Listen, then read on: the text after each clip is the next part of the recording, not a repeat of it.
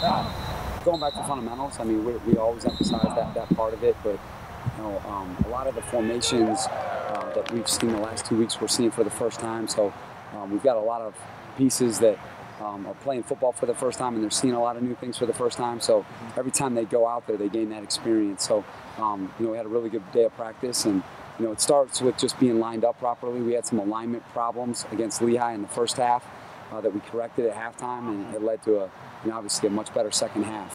Well, the challenge is for us to go recruit really good freshmen. That's our challenge. Our challenge is to go recruit really good players as freshmen so they can play. And we don't mind playing talented freshmen. Both of those guys are talented guys, so we don't mind doing that.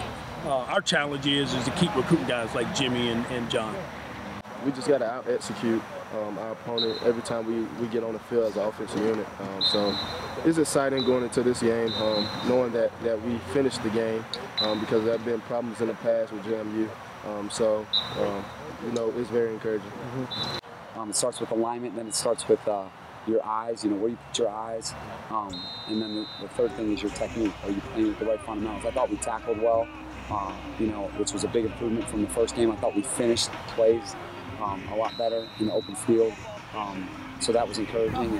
And now it's just, sharpening some of the scheme things, which have been new for a lot of these players, particularly the young guys, and just sharpening that and getting ready to move forward.